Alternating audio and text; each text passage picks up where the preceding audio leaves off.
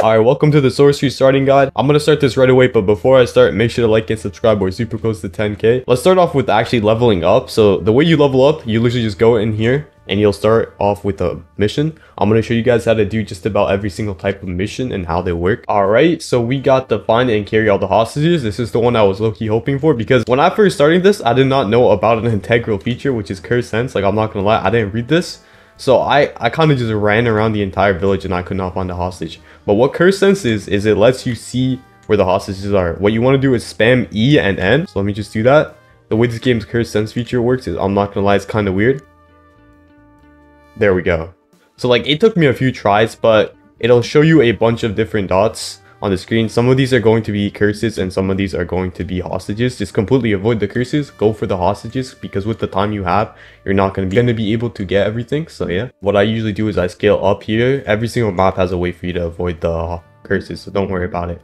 Literally just scale the sides or find something, and don't get hit by them, because if you get hit by them, you're going to have to fight them. So don't want that to happen, because these guys are going to jump you. And now we're just going to use the same exact method that we used to get back. Yo, what is my English today?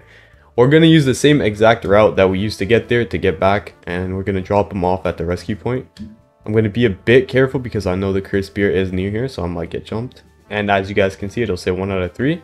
And we just want to pop our curse sense once again. So this is literally just spam E and N. Honestly, I'm going to use it close here because it does only last for like 5 seconds, so you need to make it count. Obviously, you can just continue spamming it, but like with how inconsistent it is, your timer is probably going to go down at like at least 50 seconds by the time you get it used. Yo, one thing I really like about this game is the movement feature, because climbing in this game is low-key kind of sick. There is a curse here. Oh, shoot. So I don't know how the fuck this man hit me, but once I'm in combat and I try and shoot, and I try and run with this. Oh wait. Alright, so apparently you can just run away. And that did not touch me at all. I'm like 150 ping. I'm not at the ping where it should be like lagging me this bad. Okay, what the?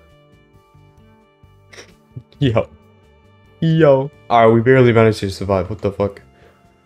I'm like a bar. So I'm gonna just grab the last one, low-key. Is that a curse? That is a curse. I got gripped. Whatever. So I am a bit laggy today.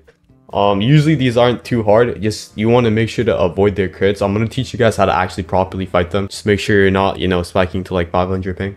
Alright, now I'm going to do another mission. I also got kicked from the server while I was trying to do one because they've shut down like 10 times today. If you guys don't know why you're getting kicked, they're just continuously shutting down the game due to some issues. So don't worry about it too much.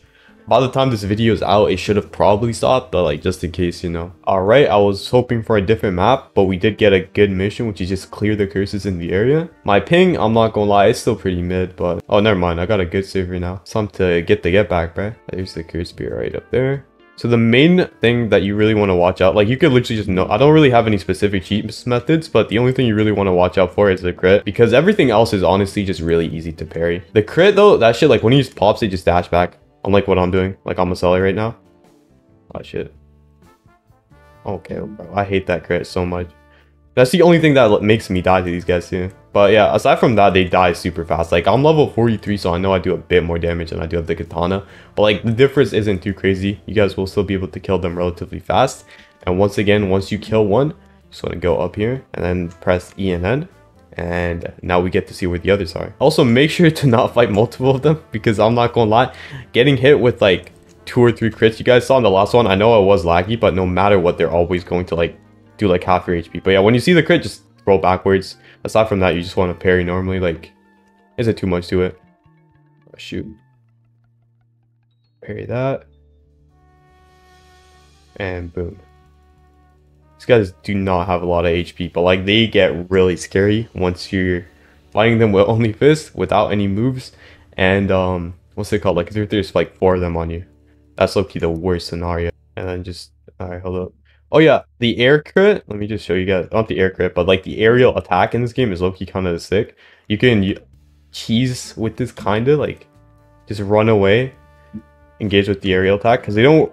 I don't know why my dashing working there, but yeah, they won't really be able to do much about it. But like the main thing I would say with that is just, as you guys can see, like I missed there a few times, and if there's multiple of them, you're kind of just gonna mess yourself over. So yeah, once the mission does end, you just get teleported right back to the hideout, killing the demons or the curses is not too hard. It's pretty easy. Just make sure to not have multiple of them on you, so just aggro them one by one. There's one last mission I want to help you guys complete. Alright, there we go. Find the cursed object and engage it, and it's a different map. So pretty much use your curse sense, find the object, which for me I couldn't find, but I do know where it usually is. Usually you just want to go up here, just continue spamming curse sense till I get in the range of the object. Alright, there we go. You'll see something like this. My bad if you hear background noise, but once you see the cursed object, you just want to hover over it, press G to engage, and you want to make sure the yellow bar stays full while the seconds are counting down. And during this time, you can also get jumped. I haven't been jumped personally, but I have jumped another player during one of these, so be careful. I think this is one of the only PvP. Yeah, I was about to call it PvE. I think this is one of the only PvP missions. I'm bugging right now, but yeah, this isn't too difficult, honestly. Like, at a certain point, also, like, oh wait, let me just spam it. At a certain point, you should be completely fine. Like, you're going to be guaranteed to win the mission, but just make sure it's always at a relatively high amount, just because somebody could jump you at any time, and then you don't want to have to do this while they're jumping you, because you're just going to get cooked, right? Check the server list as well in between, just so you know if somebody spawns in or something. And the damage you lose from this, before in original testing, it was actually a pretty noticeable amount. Like, you still healed it back, but like now it's completely nothing. I don't even think it takes HP anymore. This used to take HP. So yeah, you can literally just spam it as much as you want. Just make sure to check here in case somebody joins. Alright, luckily I was not jumped in this process, so my timer is going to go down to 0, and there we go. I completed the mission. And I also got a ton of goblets, which I can actually use to sell, which is the next thing I'm actually going to be showing you guys. Alright, I don't know why it spawned low HP, but anyways. Sell, we want to talk to this guy right here. His name is the merchant, obviously, so you want to say, I want to sell my items. Hold out the item you want to sell. Oh, I don't even have to hold it out. Okay, bet. So you can just sell all. And with this, you get money. And then with money, you can do a few different things. So I want to go over all of those. First and foremost, I believe this lady Shoko, I'm not 100% sure if she takes money, but this game also has a feature in PvP. You can lose limbs. So let's say if I lost an arm or a leg or something, I would talk to her. It might be free, but at the same time, it might take money. I'm not 100% sure. But if you do lose limbs, you want to talk to her. If you guys want to drip yourself out, this is pretty much the only thing I bought so far. You can buy a bunch of different outfits here. Aside from this, similar to debulking, guys, if you have skills, which I do have Ghost Slash here, you can actually level them up, and I'm going to show you guys how to get skills as well. So pretty much you just talk to her. Level 2, can you pay a sum of 100 essence, which is this. You don't have the gem. Oh yeah, you need gems as well, which you could also just find in missions. You get them for completing the mission, so don't worry about it too much. I think they can be on the ground, but usually I don't remember finding any on the ground, so they're probably not there. And then stand on this bed, and here you will have skill points available. Like, I'm level 45, and you can invest skill points into different builds. As for what build is meta, if I'm being completely honest, I have no clue, but I think strength and agility are both really good. For your cursed ability, you'll have a different set of skill points, so you don't need to worry about investing into that. You can just invest into your normal stats as you would, and then for your cursed ability, you will, no matter what, always have every single move for that. Does that make sense? I don't currently have it unlocked because I'm still like mid-level, but yeah, this video is not really going to be going too heavily in depth into that. With this build, I'm just going to try and boom. Now we got 25, and now I can just learn it, and I press space to exit, and now I have Rising Blade in my hotbar. Can't use moves here, but yeah, if I were to upgrade it, I would go to her. I still don't have any gems, sadly. Here's the open world thing. I just went through the gate. I'm 99% sure this is still not in the game, but when I went here, I was pretty confused. I only learned through the Discord, I believe, that you literally just can't do anything here. It's literally just a train station, so you just stand around here till the train comes, which it should, right there. And now it's gonna TP me back eventually. So you really can't do anything here. You can't interact with cursed spirits or people of the opposite race outside of missions, I'm pretty sure. So yeah, aside from that, there isn't too much to it. The only way you can really progress is to just spam missions. I will say though, the missions are pretty fun, and at a certain point you get to do PvP missions and ranked. That's probably like the main appeal of the game right now, which is literally just PvPing. So yeah, aside from that, man, thank you for watching the video. If you guys have any more questions, comment them below and I will help you guys out with those. But yeah, that's it for the video. Oh wait, shoot, I forgot one more thing.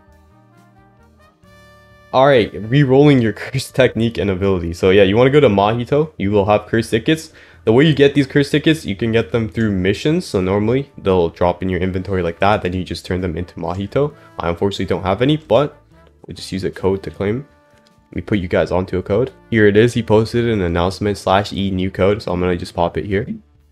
Redeem 50 curse tickets. Are they in my inventory? Okay, so with the codes, they just automatically get transferred here. But essentially, I like the percentage with my curse ticket. Oh, I want to turn in more curse tickets as you turn in your curse tickets to Mahito. So if I had like 20 or 50 in my inventory that I got from missions, I need to turn them in and then they're automatically stored and saved here. If you don't turn them in, you're going to lose them. And then with this, you can do a few different things. Obviously, change the color of your cursed. Next thing is I want to re-roll my clan. So I got what is my clan actually? Oh no, I'm not going to do any of this right now. I might re-roll my innate domain, or I can't reach the scroll wheel. And when I try and scroll, it's like it's not letting me go to the re-roll curse technique, bro. No. Yo, for devs watching this, bro, please. I can't touch this. Okay, but yeah, aside from that, like clans actually do something this update. I'm not 100% sure what they all do. We don't know that yet. They haven't given us that information yet. But once we do, I will make a video on that. But aside from that, there's literally nothing else in the game right now. I'm not gonna lie. The way you get everything, I'm pretty sure, is through missions as well. And the only other thing is actually obtaining your curse technique that you get at grade 2. I might make a whole separate video on that, but that's its own process. So thank you for watching. Have a wonderful day and goodbye.